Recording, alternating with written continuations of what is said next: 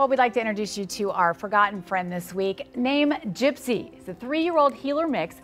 Was found wandering as a stray in Center Point and brought to the Kerr County Animal Shelter. Yeah, she was saved by Kerrville Pets Alive, who noticed she had a form of cancer that could be treated successfully. Now, she only has one treatment left, and then she'll be cancer-free. Yay. Now, she gets along great with other dogs, loves treats, and loves playing ball as well. And look at that sweet face. I get this too. She's spayed. She has all of her vaccinations. And look at, she needs a forever home. And that face is just so heart-melting right there. Well, if you adopt Gypsy, Lucy's Doggy Daycare will give her a free glow-up spa day so she can look her very best.